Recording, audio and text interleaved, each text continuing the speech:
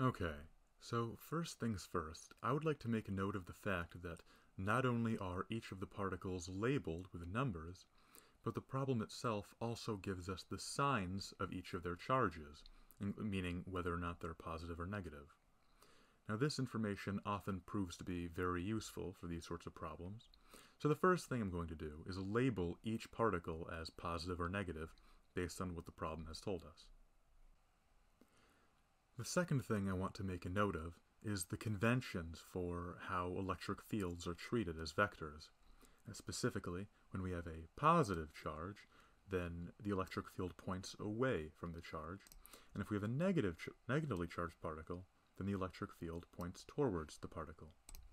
This is also very useful to keep in mind, especially for a problem like this, since the problem is asking for the net electric field at a certain point due to other charges.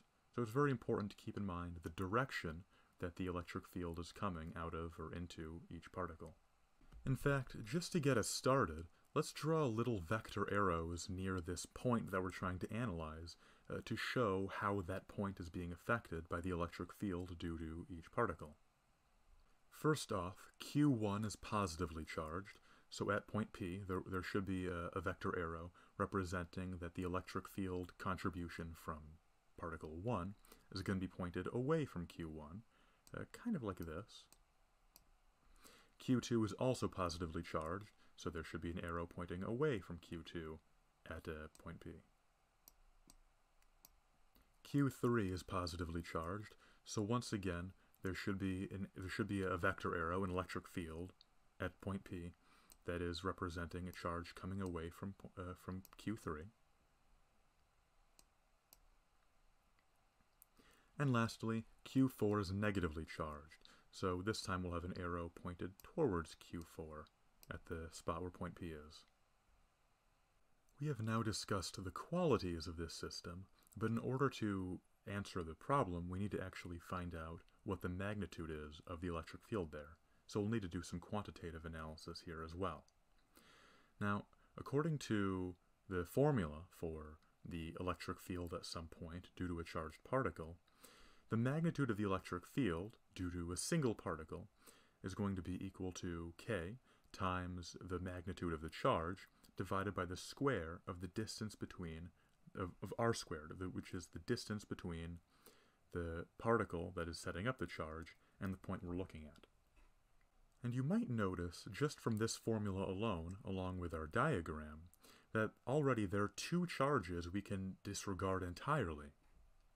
Remember, the electric field is a vector, and vectors, when they oppose each other and are of equal magnitude, can cancel each other out for a completely absent effect.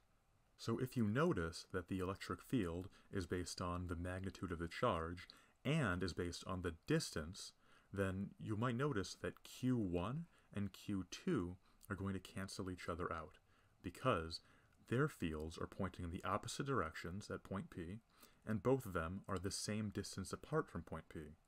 Additionally, the problem tells us that they both have the same charge. This means that the electric field set up by Q1 is the same magnitude as the electric field set up by Q2 at this point. And since they both have the same charge, the directions of the field that they're creating at that point are opposite and will completely vanish, meaning that we can simplify this diagram a bit. So here I've just completely erased Q1 and Q2 from the diagram.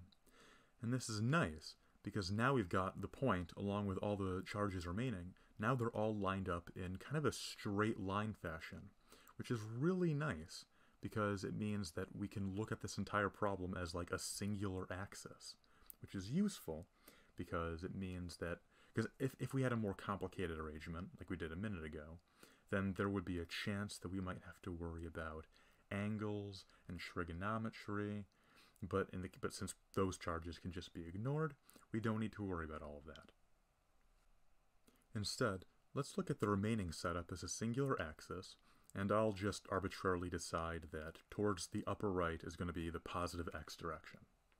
If you're looking at this on a sheet of paper, then it might help to rotate the paper so that the axis is horizontal, and then it might look even more intuitive in that case. The net electric field at point P, then, as we can see, is just going to be equal to the electric field due to point 4 minus the electric field due to Q3. The reason why I've made E4 positive and E3 negative is because if we go by our axis here, or the one that I've set up, then because Q4 is negative, the arrow of the electric field that is being created by that is in the same direction as the positive axis, whereas Q3, the arrow is pointed away from it, causing it to point negative along our axis. So therefore, E4 is positive and E3 is negative. Now, in order to get our answer, let's substitute in the formula for the electric field due to a point charge in for each of our E's. Alright, not too tricky, though I do want to make a note of the fact that for E sub 4, that R value should be 2D instead of just D, because the charged particle 4 is 2 Ds away from point P. Now might be a time when you might want to pull out a calculator and plug in all of your numbers to get the final answer. However, at least in my case, with the numbers I have, and maybe this is the case for you as well, there is something more interesting that we can do to get the answer with this result that doesn't actually require the use of a calculator. If I were to just substitute out the Q's for the charges given to us, and if I were to distribute this square in the denominator of the E4 term, then we find a kind of interesting result actually. So that's what I've done here. I've put in 12E for Q4, and I put in 3E for Q3. And the reason why I didn't include the negative sign for Q4 is because, again, we're only looking at the magnitudes here, so the signs can be disregarded. I've also replaced the 2D squared with 4 times D squared, since the 2 squared can just be rewritten as 4. Now the reason why this result is interesting is because if you were to simplify the constants, so 12 divided by 4 is 3, so if we were to rewrite the term that way, then the term that we end up with is exactly the same as the term on the right, meaning ultimately we just have something that is being subtracted by itself. So you don't even need to put this into a calculator to recognize that the answer is 0. There is no net electric field at the point P. I hope this video helped you. If you have any questions, you're more than welcome to post a comment down below. If you like this video and you want to see more from it, then I take requests. You may join my Discord server or message me on Discord to talk about them, or subscribe to the channel if you'd like to see when I upload more of these in the future. Thank you. Have a nice day.